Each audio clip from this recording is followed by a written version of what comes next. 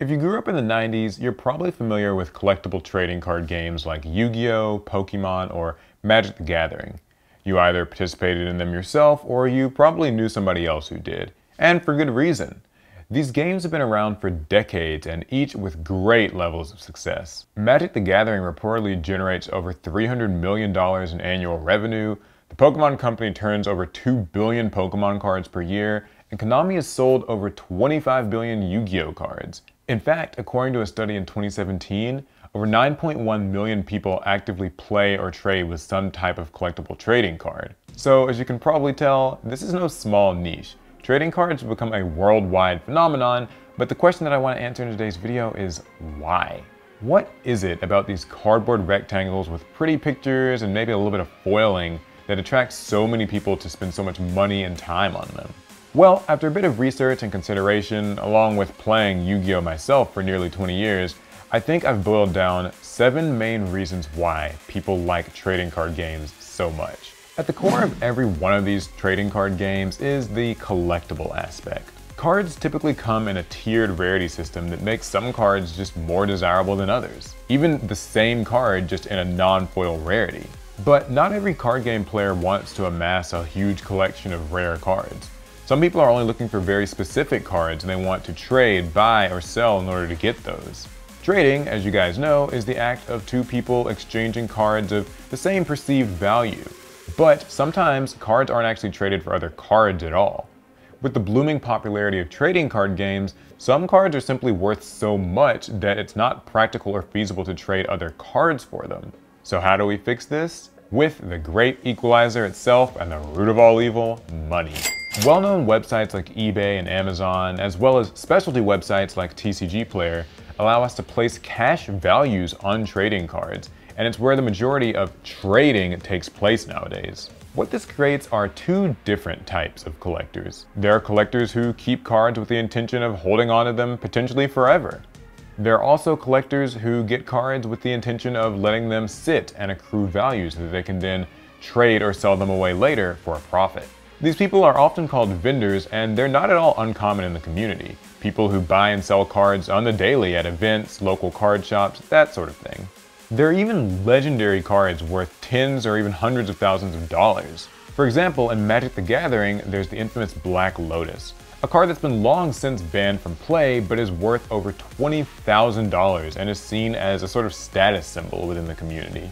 A lot like the thrill of throwing all of your money into a slot machine and hoping to see 7s line up, trading card games also have their own sort of lottery system. I like to think the most accurate comparison to gambling in card games is the famous Japanese gacha system, where you put your money into a small machine and a random prize comes out. This same system has seen loads of success in the mobile gaming world, and it's not very different in trading card games. In fact, it's the basis for how booster packs tend to work. A typical booster pack might cost $3 to $4 and contain anywhere from 9 to 11 cards per pack.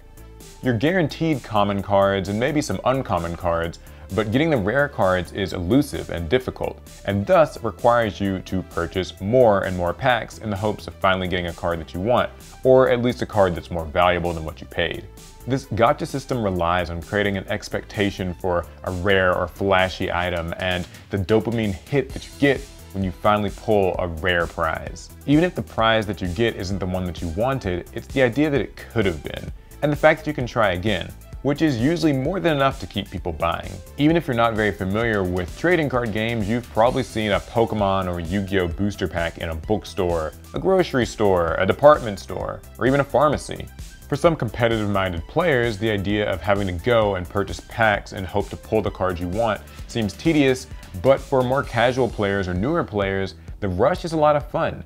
And no matter what, getting the cards means that you are going to spend some amount of money, which makes booster packs a staple of all trading card games. For most people, the feeling of stopping by Walmart or Target or your local game store after school or work and just spending a couple of dollars to pick up 1 or 2 packs and see what you pull can be a really fun rush, and it's especially exciting when you just randomly get a card that you weren't expecting, especially if it ends up being really valuable.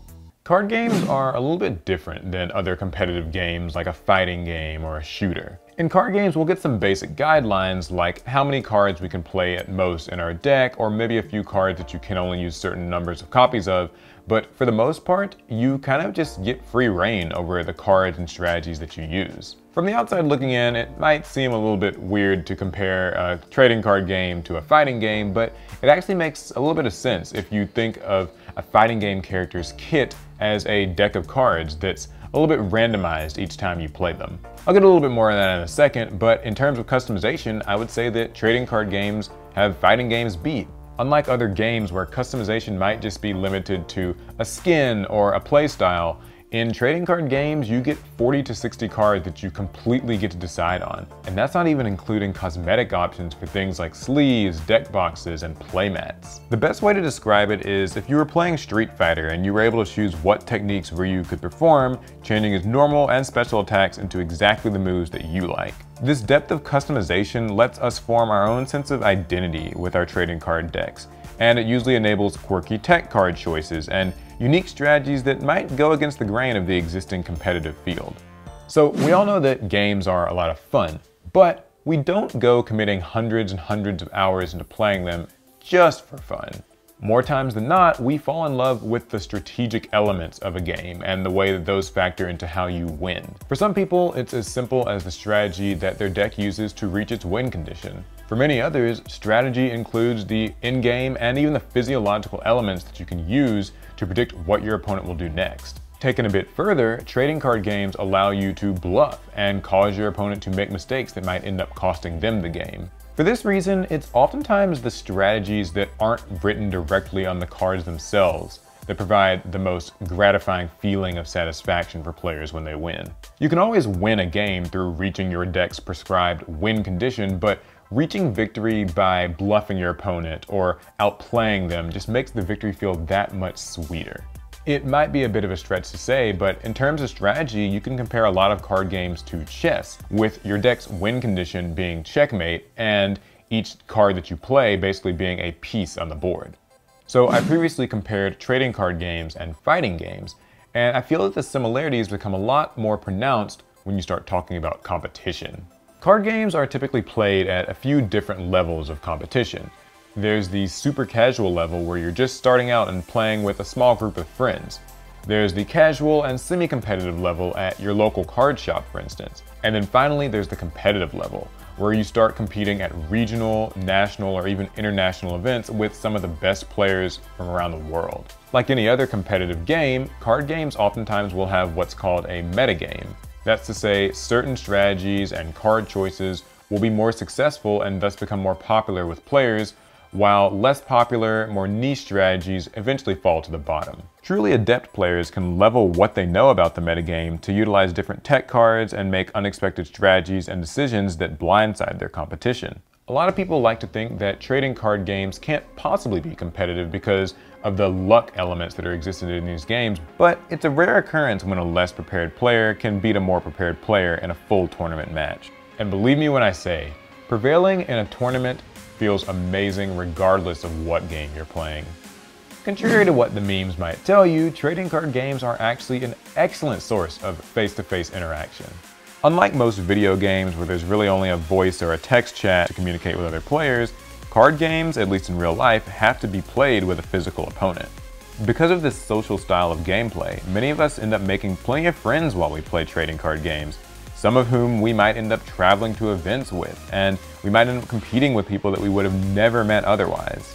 Granted, this might have changed a little bit with the release of things like Hearthstone or even Yu-Gi-Oh! Duel Links, but the basic principles still apply. In fact, for many people, weekly meetups at local card shops or libraries are just a regular part of their routine. Perhaps this is a bit on the darker side, but you could say that trading card games provide an avenue for socialization that many people just wouldn't have gotten otherwise. And last but not least, trading card games are just fun.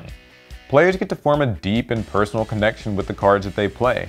Along the way, you'll learn plenty of life lessons, you'll suffer some painful defeats, and you'll get to grow as a person. I almost feel like playing trading card games is sort of like a journey.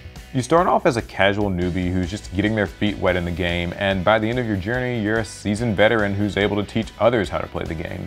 Of course, we wouldn't do anything if it wasn't fun, but it's great that games like Pokemon, Yu-Gi-Oh!, Magic the Gathering, and plenty of others offer a truly unique experience that's just not quite like playing any other game. This video was sponsored by Yu-Gi-Oh! Red. Yu-Gi-Oh! Red is a website that makes deck building a cinch. You can find virtually any deck you're looking to build, and that even includes the latest deck lists from tournaments. It's never been easier to take a deck file from Yu-Gi-Oh! Pro or Dueling Book straight to real life. Yu-Gi-Oh! Red's importing and exporting features, combined with its always updating card prices, makes it one of the most reliable resources for deck builders. It has a smooth and easy to use interface that almost seems like it would be great as a mobile app. It's available on both iOS and Android. Check out the links in the video description for more information. And that's the video. Hopefully you guys enjoyed and learned a thing or two about trading card games and why they're so popular. Maybe you'll even consider picking one up for yourself. Anyways, if you enjoyed the video, be sure to give the video a like and subscribe, and I'll see you guys in the next one. Pass turn.